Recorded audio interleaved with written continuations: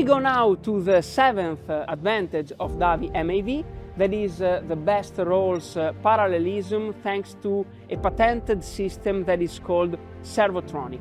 So the rolls movement is actuated by hydraulic cylinders that are installed at the two ends of the machine, as we have already said. This patented servotronic system keeps the rolls parallel at all times thanks to a dual, independent but integrated parallelism control system. In fact, the oil feeding each roll cylinder is mechanically kept at the very same pressure and must flow thanks to dedicated pumping groups and circuits supported by electrovalves in charge of fine-tuning only.